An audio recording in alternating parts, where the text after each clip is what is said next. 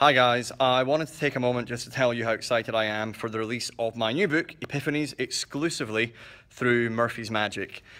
This book has retains bits of material that I've been working on for a number of years now for stage, close-up, corporate environments, theatre shows. Everything in here basically is my take on a classic of mentalism, whether it's the magic square, sneak thief, how to reveal a thought of person without any billets being used, and also how I, in the real world, close up on stage, utilize billets and my complete handling and structure and thinking, the psychology behind all of that.